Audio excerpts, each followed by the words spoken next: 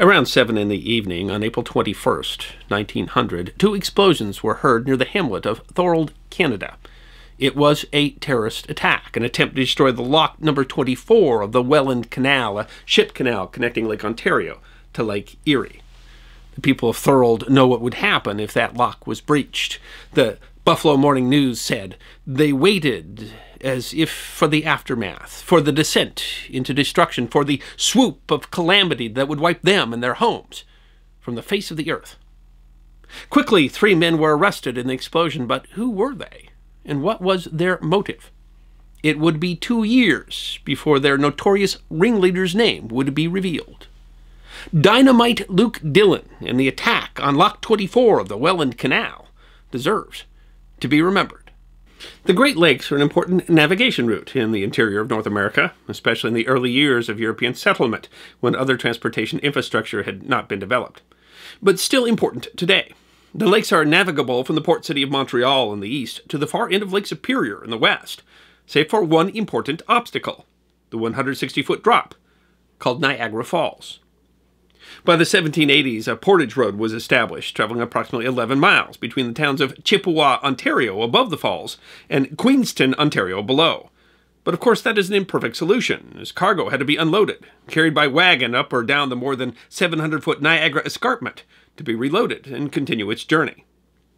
The idea of building a canal across the relatively narrow Niagara Peninsula, which is really an isthmus, was discussed in the 18th century, but work on a canal did not begin until 1824.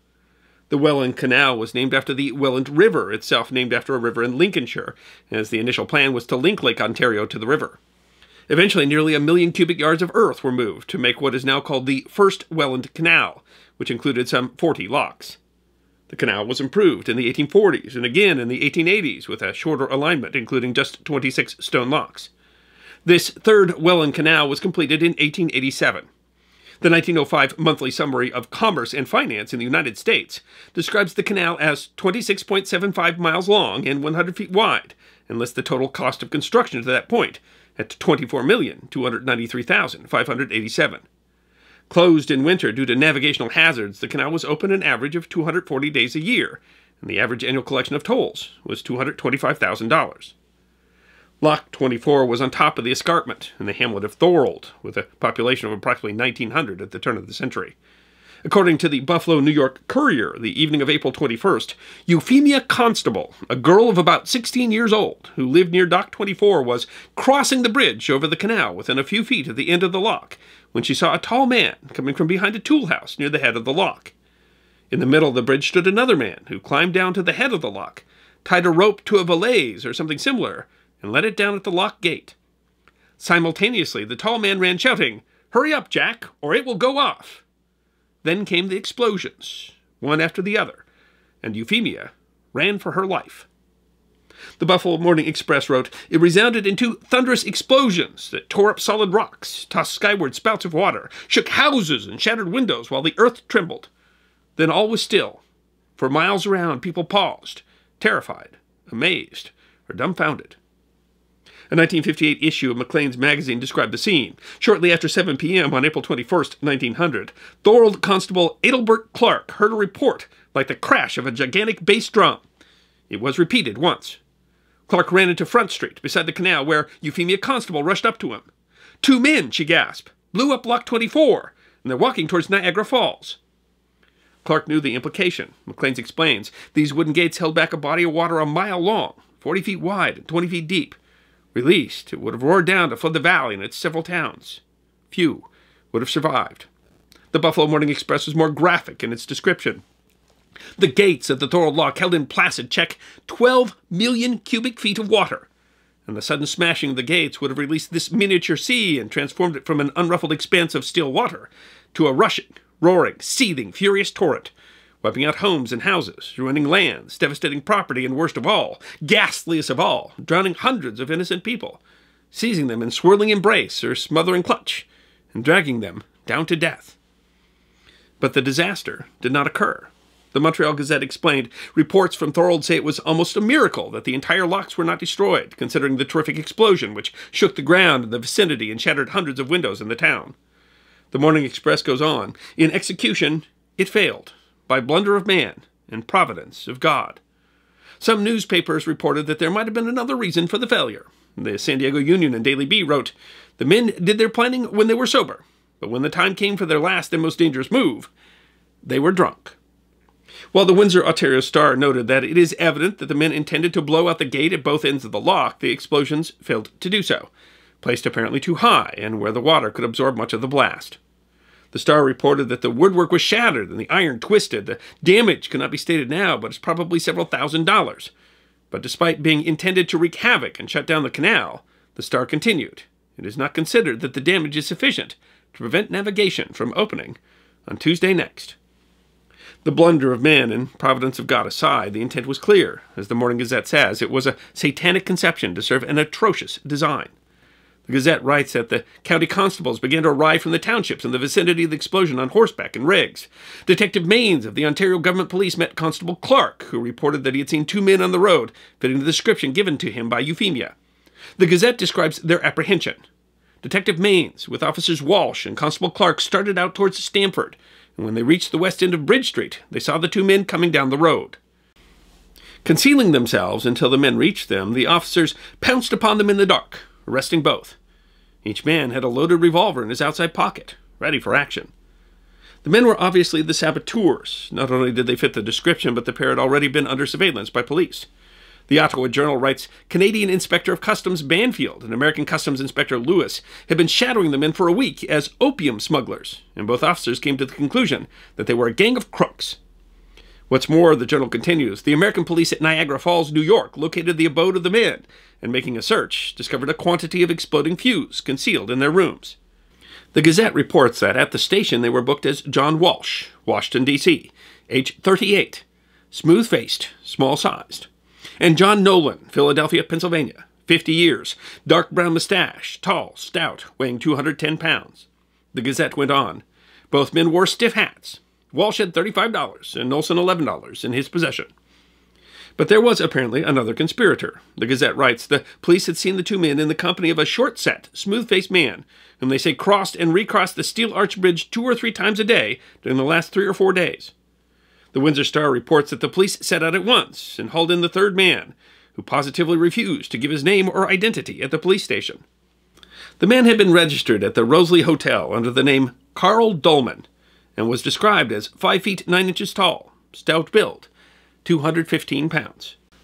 Police were convinced that they had the right man, but what was their motive? The Ottawa Journal speculated that they were only 3 of a gang of dynamiters operating probably as hirelings to cripple the Welland Canal to divert the traffic to the upper Lakers from Montreal or Buffalo. This was particularly concerning, as the paper explains several of the gang are still at large, and another attempt will probably be made to further destroy the canal. The Gazette notes that Mayor Slater made a demand for a detachment of No. 1 Company of the 44th Battalion to guard and frustrate any such attempt. Some press speculated that the culprits were grain shovelers from Buffalo who were trying to prevent the diversion of grain from the port of Buffalo. A rumor quickly spread that a mob from the United States of a gang of about 60 hard-looking thugs from Buffalo had come on the train to secure the release of the 3 men. The journal says that the men were deterred upon seeing the red uniformed men of the Queen patrolling the jail on all sides. However, the rumor turned out to be unfounded. According to the Gazette, a most careful inquiry failed to discover anything to indicate such intent. In fact, the Gazette writes, the shovelers along the waterfront tonight seemed surprised at the story when it was told to them by newspaper reporters. So far as could be observed, there was not the slightest excitement amongst the scooper element. The Windsor Ontario Star printed a special report wherein the president of the International Longshoremen's Union denied any connection to grain shovelers in Buffalo, saying there's absolutely no truth in the story. Can imagine where the rumor started. The person who originated it, after had known, it was false. A report in a Buffalo newspaper that the men weren't terrorists at all, but that they were using the dynamite for fishing purposes while under the influence of liquor was quickly discredited. It is ironic that that headline would be believable today. Another possibility was that the saboteurs were Boer sympathizers, as Canadian troops were serving in the war in South Africa, or Fenians, Irish Republicans seeking to attack British interests or divert resources from the war in South Africa, which many Irish Republicans saw as a war against British imperialism. The Gazette noted that the Dominion government, it will be remembered, was informed several months ago that the Fenians would be active on the frontier whenever spring opened. Although the paper notes the wrecking of the canal from a military point of view would be an absurd thing, and if Fenians were hoping to invade Canada from the United States, as they had in raids in the 1860s, wrecking of the Welland is sheer idiocy and malicious destruction, because Canadian troops to repel a Fenian invasion on the Niagara border would use the railways, and not the canal. The Windsor Star reports that hearts jumped into the members' throats when it was reported at the Parliament buildings today that Fenians or Boer sympathizers, or at any rate dynamitards, had endeavored to blow up the 4 locks of the Welland Canal. Hysterical talk was indulged for a time, but the idea that an organized band of Fenians had been at work was scouted as preposterous. But the Buffalo Courier reported considerable uneasiness in the circles in which the 3 men arrested in Canada in connection with the blowing up of the Welland Canal are alleged to be connected. Nolan, it seems, had been in legal trouble in Ireland, was a suspected militant Republican implicated in an explosion in Dublin. In fact, the motive for the attack was not clear, even as the men were quickly convicted at trial. The New York Times reported that it took the jury only 12 minutes to convict the men in a case where the defense had a weak case from the first. The Ottawa Journal reported that the judge had instructed the jury it was not your duty to consider what motive may have inspired the prisoners, or what influence may have been brought to bear upon them. All 3 were sentenced to life imprisonment. But the motive might have been obvious had the true identity of the man thought to be the ringleader, convicted under the name Carl Dolman, been known. In fact, it's not clear when his identity was first discovered, but it was not reported until a story appeared in the Buffalo Morning Express in 1902. Carl Dolman was, in fact, a notorious Irish Republican named Luke Dillon, known within Irish revolutionary circles as Dynamite Luke, and the Welland Canal was not his first explosion. The term dynamitard, meaning one who uses explosives for violence against the state, might have originated in France, but its use in English newspapers began with the Fenian Dynamite Campaign. In his 1982 book, The Irish Relations, author Dennis Clark writes, violence as a form of protest was a tool of political revolutionaries among various suppressed national groups in Europe, and their exiled agitators constantly spurred its use from bases in America and elsewhere.